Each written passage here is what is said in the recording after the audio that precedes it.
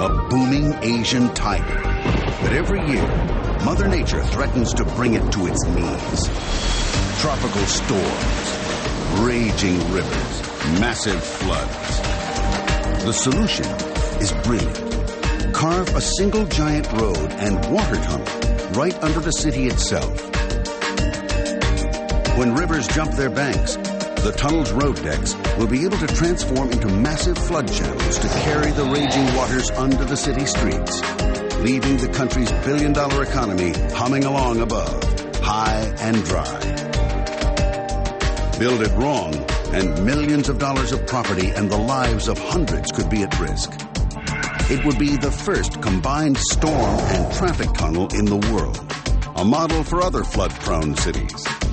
But the threats of sinkholes, massive mechanical failure, and fire will haunt the builders of Malaysia's smart tunnel from day one.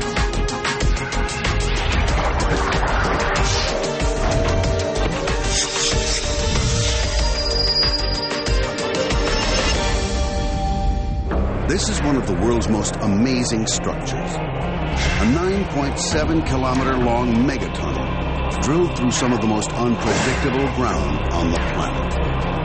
Amazing, it's being constructed just meters below the streets of a major city. The smart tunnel will cost more than $500 million to build. It will take over 4 years to finish, and the project's giant tunneling machines will grind through enough earth to fill up over 500 Olympic-sized swimming pools. Kuala Lumpur, Malaysia. This modern Asian metropolis lies at the intersection of two major rivers, the Klang and the Gombak. For more than a century, these waterways were the lifeblood of Malaysia's capital. But now, they may be the biggest threat to the city's survival. Every year, tropical storms lash Malaysia, causing its rivers to rage. When floodwaters reach Kuala Lumpur, the rivers can jump their banks and ravage the city center. Floods like this one leave a cleanup bill in the millions and cripple the city's economy for days. No one knows the problem better than Malaysia's Director General of Irrigation and Drainage, Dr. Kizrul. Kuala Lumpur is a meeting point of two rivers, and at the point where the two rivers meet, this is a natural depression. It's like a bowl in the river basin. And during heavy rain, this whole bowl gets flooded with water. Ever since Kuala Lumpur put itself on the map by building the world's highest twin towers, it's been racing to compete with the financial hubs of nearby Singapore and Hong Kong. Leaving its economy at the mercy of nature isn't an option. The Malaysian government desperately needs a solution.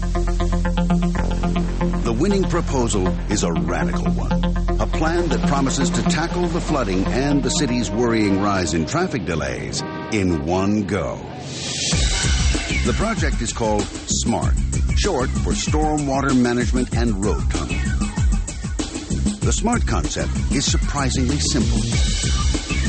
First, build a massive 9.7-kilometer-long tunnel directly under Kuala Lumpur to safely funnel floodwaters from the Klang River at the north to the Karayong River in the south. Then, insert a 3-kilometer-long double-level toll roadway to help solve the city's traffic problems.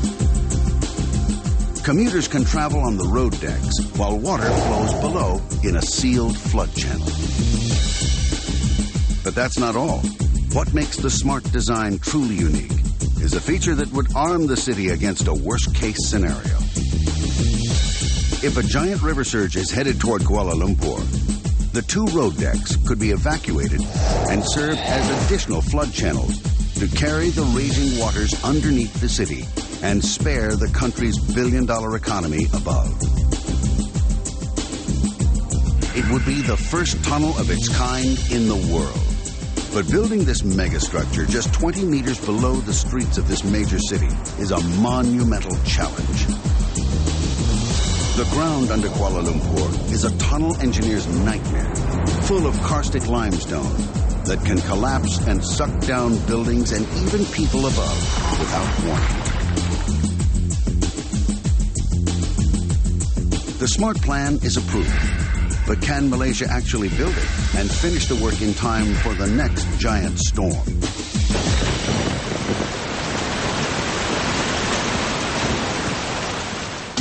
January 2003. Malaysia's heavyweights in engineering and construction start work on the SMART. But this kind of tunneling is new to them. The risks of the project are too great to go it alone. The solution is to bring on veteran Hungarian tunneler Gus Klados. Gus knows that the stakes are high, and in tunneling, anything can happen. I started to work on tunneling sites in summer holidays, and I fell in love with the thing because it's interesting. It's always different. Nothing is ever the same again. A tunnel warrior, Gus has worked on some of the biggest underground projects in the world, including the Channel Tunnel linking Britain and France. I worked on the Channel Tunnel, but the SMART Tunnel is much more challenging. To start, most of his crew have no tunneling experience. We only had a core of people, professional people who had the experience, and we had to recruit people from the region, from Malaysia and from Philippines and wherever, from the near region, and we had to train everybody on the job. January 2004. The first of the 2 mega machines start to arrive. It takes 3 months to assemble at the project staging zone. A giant shaft, 140 meters long and almost 30 meters deep in the middle of Kuala Lumpur. To accommodate a stormwater channel and a double-level internal highway, the SMART tunnel has to be more than 13 meters wide. The fastest way to bore a hole that big is to use some of the largest tunnel boring machines, or TBMs, on Earth. The giant drills custom ordered from Germany are 71 meters in length, longer than a 747. Weighing in at 2,200 tons apiece, they are almost as heavy as a dozen jumbo jets.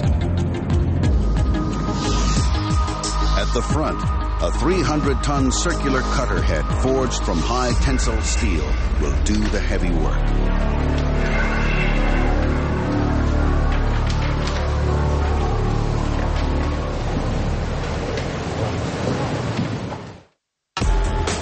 A TBM is an amazing machine that both drills and builds. While digging out new earth, the massive drill edges forward. Then it throws up rings of high-grade concrete. These form the lining of the tunnel.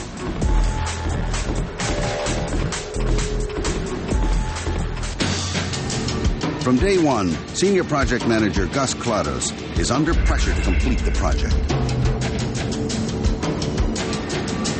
If any machine can help him do it, it's this one. Each of the SMART's cutting-edge TBMs cost almost $25 million. This machine has all the features. One could consider it a very luxurious one in the tunnel boring world. This is the Rolls-Royce of the tunnel boring machines. They're armed with the latest ring-building lifters and hydraulic rams. The massive cutter heads are larger than those used to build the Channel Tunnel.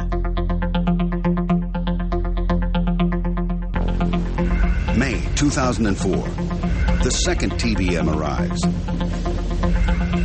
Any major damage would require custom repairs in Germany and set the project back months. From this staging zone, the plan calls for 2 TBMs and their crews to dig outward.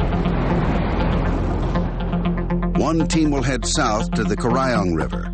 The other will link up at the Klang River to the north. The job requires the tunnelers to work round the clock for nearly 3 years. It will push the men and machines to the limit. Tunneling finally begins in the South Drive.